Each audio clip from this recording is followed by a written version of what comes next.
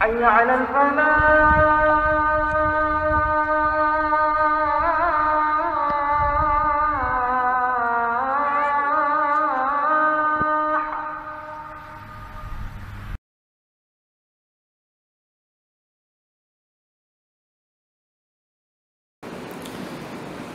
السلام عليكم ورحمة الله وبركاته.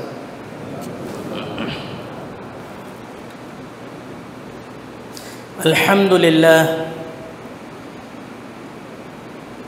لله نحمده ونستعينه ونستغفره ونؤمن به ونتوكل عليه ونعوذ بالله من شرور أنفسنا ومن سيئات أعمالنا. من يهده الله فلا مضل له ومن يضلله فلا هادي له. ونشهد أن لا إله إلا الله وحده لا شريك له. ونشهد أن سيدنا ومولانا محمدا عبده ورسوله.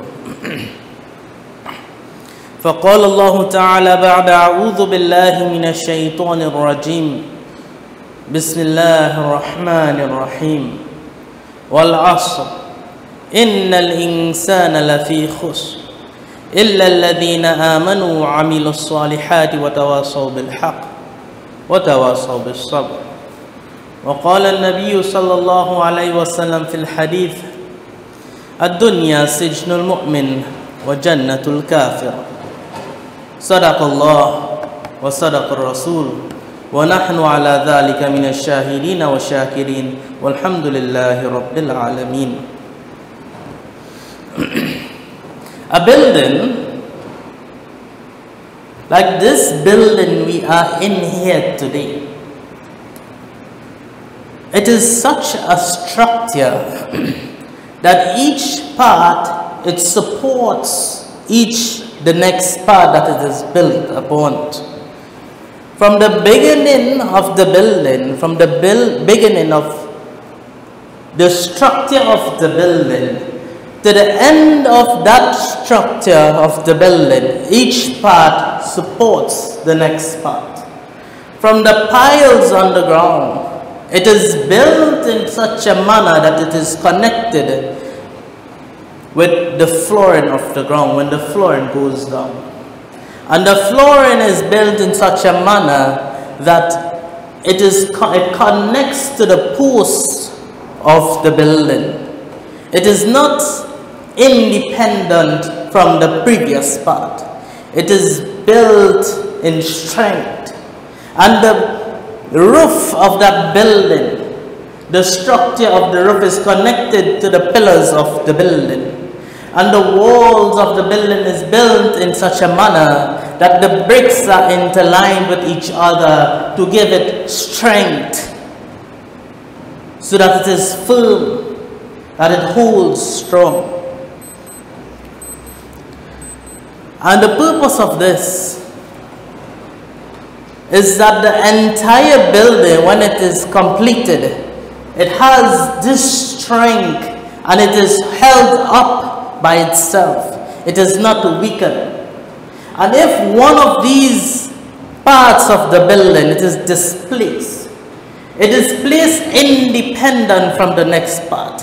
If the piles on the ground is not interlocked with the flooring of the building, what would happen?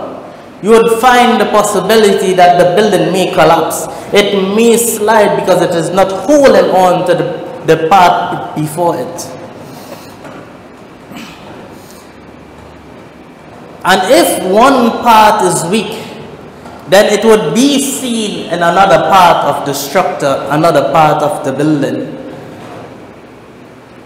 And how true is the words of Nabi sallallahu alayhi wasallam when he mentions Al-mu'minu lil-mu'mini kal-bunyan. The believer, al-mu'min lil-mu'min, one believer to another believer is like a building.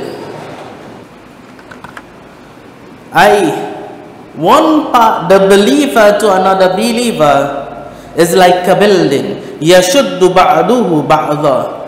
part of it supports the other part. It strengthens the next part. Just like how one part of a building strengthens the next part of a building for the entire building to hold strong, to hold together, to be sturdy. Similarly, Nabi sallallahu alayhi wasallam says, and the words of Nabi sallallahu alayhi wasallam is true, that the believer strengthens the next believer. He supports the next believer. Similarly, the human body, it is not like a building, but it is more structural. It is way more complex than a building. It cannot be placed together by a man. It cannot be made by man. And just as the building supports, one part of a building supports another part of the building, the human body, one part of the human body supports the next part of the human body. And if one part of the human body it is in pain, it hurts. We are all human beings. From time to time we experience pain, we experience a headache, we experience some sort of hand ache, we experience some sort of foot ache. And then at this moment in time, our head is not the only part of our body that is affected by this pain, but our entire body is unable to function as it should be able to function. If we have a foot ache, is it simple for us to get up and function as we normally do? I know. And this brings light to the words of Rasulullah sallallahu alayhi wasallam. Just like a body, al-muslimuna karajulin wahidin. The Muslims is like one man. The entire nation of Muhammad sallallahu alayhi wasallam is like one man. Nabi sallallahu alayhi wasallam is comparing the entire of the believers just like how a body functions, a human body functions. In ishtaka aynuhu ishtaka kullu. If his eye hurts, just as the human eye hurts, then the entire body hurts. If one portion of the believers is in pain, if they are in suffering, if they are in some sort of situation that is bringing them grief, then the entire Muslims too should be feeling this grief. وَإِنْ إِشْتَكَى رَأْسُهُ إِشْتَكَى كُلُّ. And if the head hurts, then the entire body should feel this pain as well. Nabi sallallahu alayhi wasallam is comparing the Muslim ummah like a human body. If one part of the body hurts, then the entire body feels the effect. If one part of the ummah hurts, then the entire ummah should feel the effect. This is the connection, this is the brotherhood that Nabi sallallahu alayhi wasallam instilled in the believers. This is the brotherhood, this is the connection that Nabi sallallahu alayhi wasallam instilled in his ummah.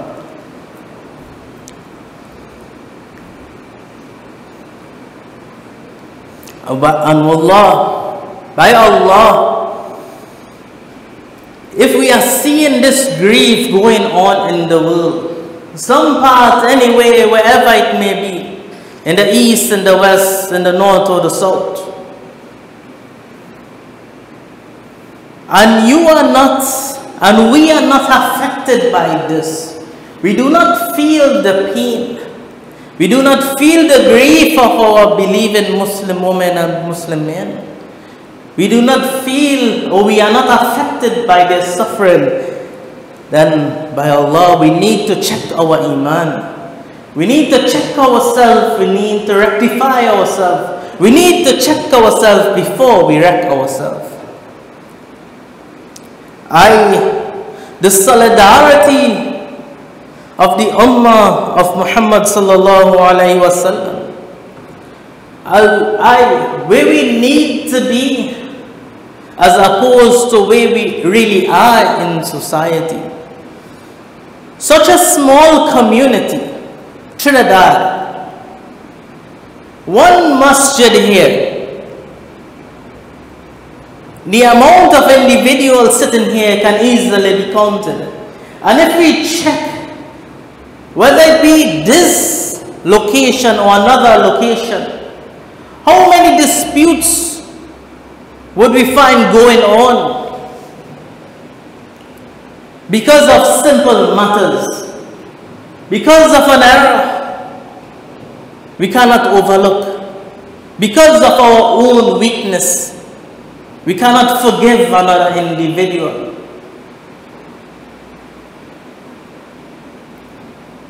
Going back to the point, where we are as Muslims, where we are as believers, as opposed to where we really need to be.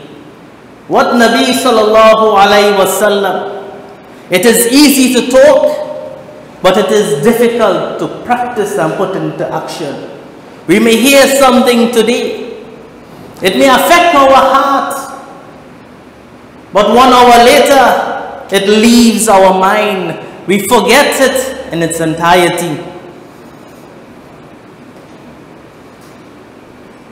And this is the haqq of the words of Rasul of Allah subhanahu wa ta'ala, whereby Allah subhanahu wa ta'ala, He mentions, إِنَّمَا الْمُؤْمِنُونَ إِخْوَةً. Verily Allah subhanahu wa ta'ala is telling us that the believers, Allah subhanahu wa ta'ala, He did not say that the white or the black or the red or the pink or the straight or the curly is one brotherhood. We are stronger than that. We are closer to that than that. Allah subhanahu wa ta'ala is telling us every single believer is one brotherhood. We are all connected. We are stronger than blood.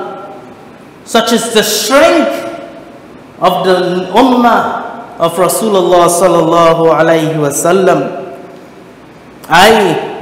Such is the likes. And Nabi sallallahu alayhi wasallam, he mentioned in one hadith, إِذَا دَعَى الْمُسْلِمُ لِأَخِيهِ بِظَهْرِ الْخَيْرِ. When a Muslim makes a dua for his brother, for another Muslim who is absent, who is not in his presence, Nabi sallallahu alayhi wasallam, he is telling us, he is teaching us, an angel pass, call al-Malik, and the angel says, Ameen. The angel says Ameen to this dua, and a similar reward may be for you.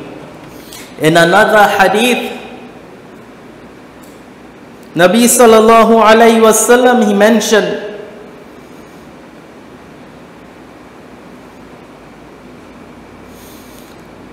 Al-Muslimu akhul Muslim, la yadhlimuhu wa la yuslimu. That a Muslim is a brother to another Muslim. La yadhlimuhu, he does not oppress him, nor does he forsake him. Nabi sallallahu alayhi wasallam is teaching us how to live as Muslims, how to live with our brothers in Islam. We do not oppress our brothers, we do not forsake our brothers in Islam.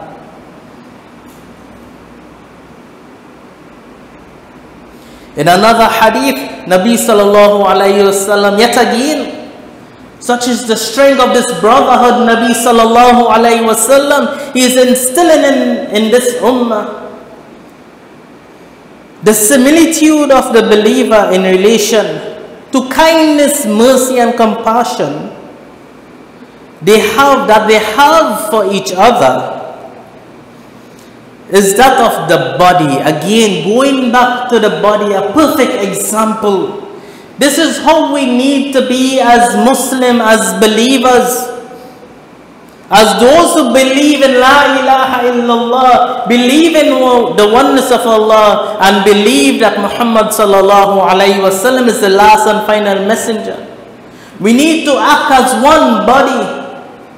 And these are not my words, these are the words of our beloved Muhammad sallallahu alayhi wasallam. When one organ falls ill, the rest of the body responds with fever and sleeplessness. Such is the words of Nabi sallallahu alayhi wasallam.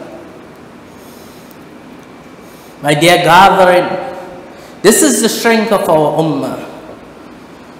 This is the brotherhood that Rasulullah sallallahu alayhi wasallam has created and instilled in the Muslims. When we see pain, when we see hardship of our Muslim brothers around us, or those who we have never met, how do we feel? Do we sleep at peace at night? Or do we feel restless? Do we feel any sort of uneasiness in our life? My dear brothers and sisters, the ummah of Rasulullah sallallahu alayhi wasallam is in a crisis. For almost 2 months, we have seen the oppression going on. Mass murder. Till date, since 2 months back, about 15,000 innocent people has died. A genocide is taking place. Innocent men, women and children are dying every single day. Daily, children are becoming orphans. Women are becoming widows. And yet still in this situation, wallah, the people of Palestine, they are still strong. They can still stand. They can still withstand. And they can accept the decree of Allah. Put ourselves in this situation. If we were to go through a little hardship, not anything like this, but something, a little portion of it, what would be our situation? We know ourselves, we like to complain very quickly. If we are put into this situation, we are big talkers. Put our foot in their shoes, how would we be able to withstand this? What is our true strength as believers?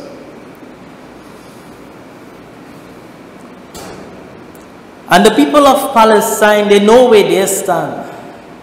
But where does the rest of the 2 billion people in this world, where do they stand? Where do we stand? Are we sleeping comfortable every night that goes by? Or are we making dua for our brothers and sisters who are being oppressed?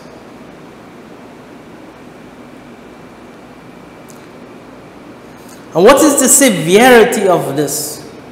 We are seeing every single day. Sometimes by the hundreds, sometimes by the thousands. Allah subhanahu wa ta'ala, He tells us, Man qatala nafsan bi khayri nafsin aw fasadin fil ard. Whoever kills an individual unjustly, فَكَأَنَّمَا قَتَلَ النَّاسَ جَمِيعًا. It is as though that one killing, Allah subhanahu wa ta'ala is comparing it as though the entire of mankind has been killed. Such is the severity of taking one life unjustly. And up till this day, over 15,000 has been killed. For what reason? The ummah of Rasulullah sallallahu alayhi wasallam is suffering, my dear brothers and sisters. But what is the reality of the words of Rasulullah sallallahu alayhi wasallam? These people who have passed, who have suffered, who have died, the young, the old, what is their reality? Rasulullah sallallahu alayhi wasallam, he mentioned that a person who dies in this condition, A person who dies for the sake of Allah, and that person is a martyr. That person is promised and is guaranteed Jannah. Their life hasn't gone in vain. Their life may have an end in this world, but the reality is they are in a much better place. We see social media, so many videos, so many, I wouldn't say the news, because majority of the news, it doesn't tell the truth. So we get a lot of information on social media, and we see the videos and how hurtful it may be. When we see people dying, people burying their mother, their father, siblings burying siblings, such is the likes of what is taking place. You see a little child covered in rubble, and there is barely even water to give this child. Just a few days ago, we've seen a video. After 27 days, such is the miracles of Allah, such is the power of Allah, a child has been dug up from under the rubble after 27 days. A very young child, perhaps less than a year, months old. And this child has been taken out of the rubble alive and well, not crying but smiling. Such is the greatness of Allah.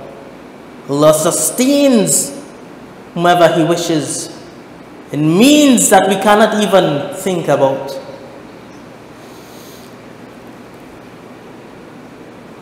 And so many things can be mentioned that we have witnessed. The dead, a young Hafiz, we see the video, a young Hafiz passed away. And we've seen so many people just gathering, wiping their hands and rubbing it on their body. And they are swearing by Allah that this child, he smells like musk. Such is the haqq of the words of Rasulullah sallallahu alayhi wasallam. The reality of it that they are witnessing. So the question remains, what do we do in this situation? We are so from far away. And we will be limited in what we can do, but we are not out of options. There are many things that we can do where we are. First and foremost, we make dua. Like how we make dua for our friends, for our family, for the sick. We make dua for the Muslims that are suffering. For the people of Palestine that are suffering, we make dua for them. And we make dua that Allah subhanahu wa ta'ala grants them victory over the oppressors of this world. Secondly, we stay away from our sins. And by doing so, we are keeping away from the wrath of Allah. And we are encouraged to do good actions. As a result, it would bring about the mercy, and it would attract the mercy of Allah subhanahu wa ta'ala. Thirdly, we pray for the cause of Palestine. Why? Because in Palestine lies Masjid al-Aqsa. And Masjid al-Aqsa, we know the greatness of Masjid al-Aqsa. That was the first Qibla that we prayed towards in this world. Masjid al-Aqsa is the third most holiest place that exists in this world. Many people leave their home in the past to go there and perform salah. It is very rewarding. Masjid al-Aqsa is where Nabi sallallahu alayhi wa sallam, our Rasul, led the entire of the prophets in salah. Such is the greatness of Masjid al-Aqsa. Such is the significance of Masjid al-Aqsa. Fourthly, we support in any way possible, whether it be physical, financial, or by simply making dua. Do not forget and do not forsake, because a Muslim is not a person who forsakes his fellow Muslim brothers and sisters. My dear brothers, and sisters, this is not a war. This is oppression. This is an illegal occupation that is taking place. A war suggests that both sides are on equal footing, and in no way this is the case. And the Palestinians, they are being painted as terrorists for defending for their own homes. Think about it.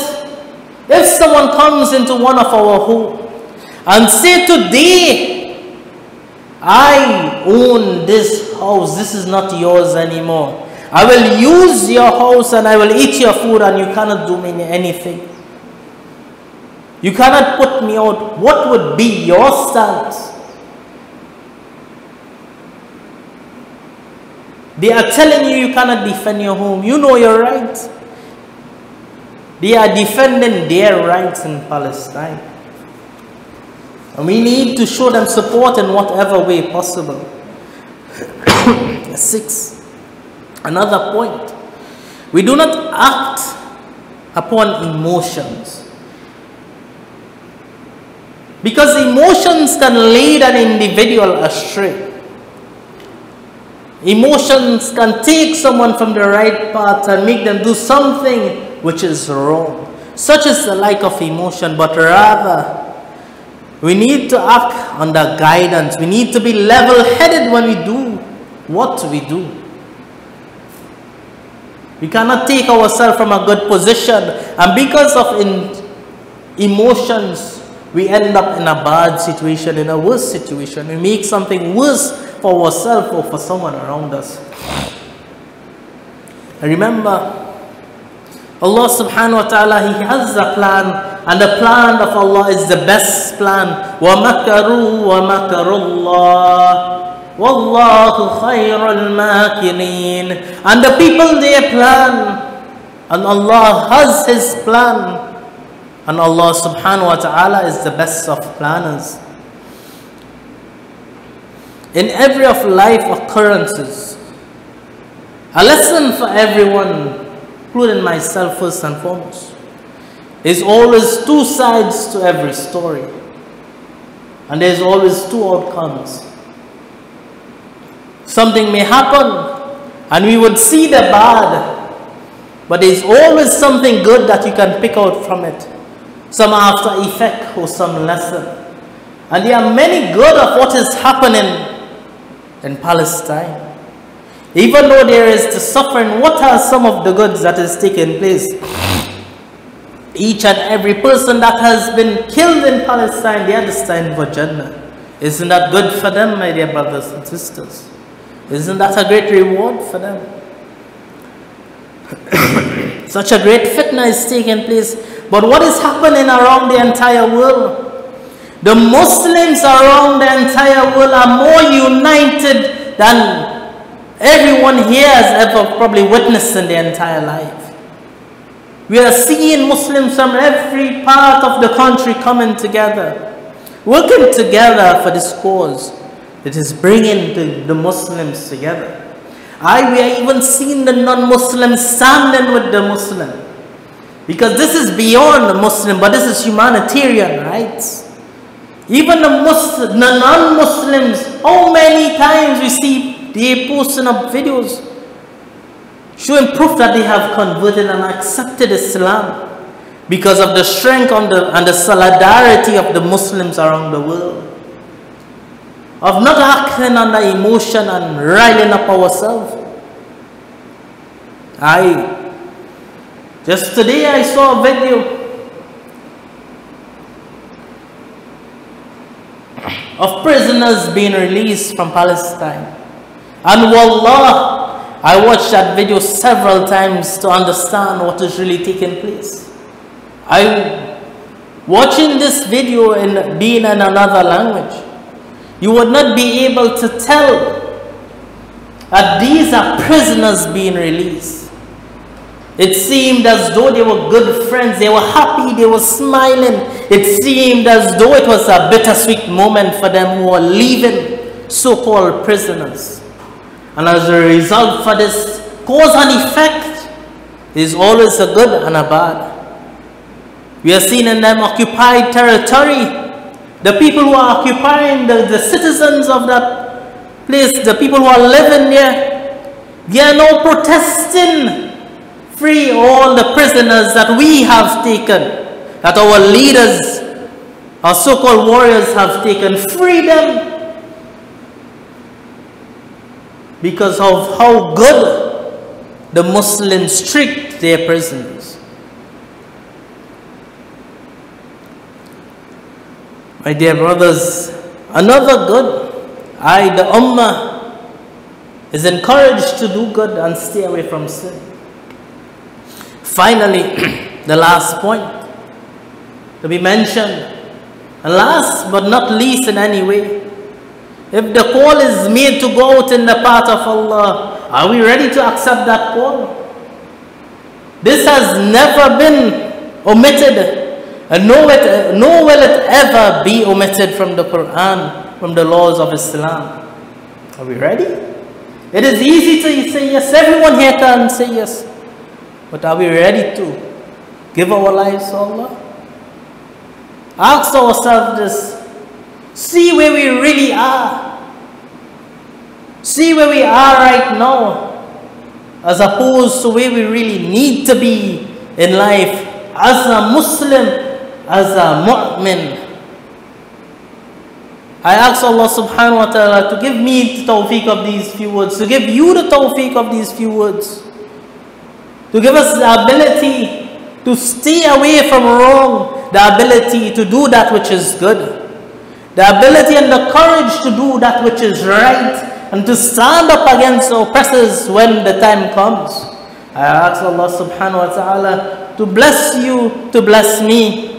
And I ask Allah subhanahu wa ta'ala to protect us all from the fire of Jahannam, and guard us all together as we have guarded today in the gardens of paradise. أقول قولي هذا واستغفر الله لي ولكم ولسائر المسلمين فاستغفروه إنه هو الغفور الرحيم.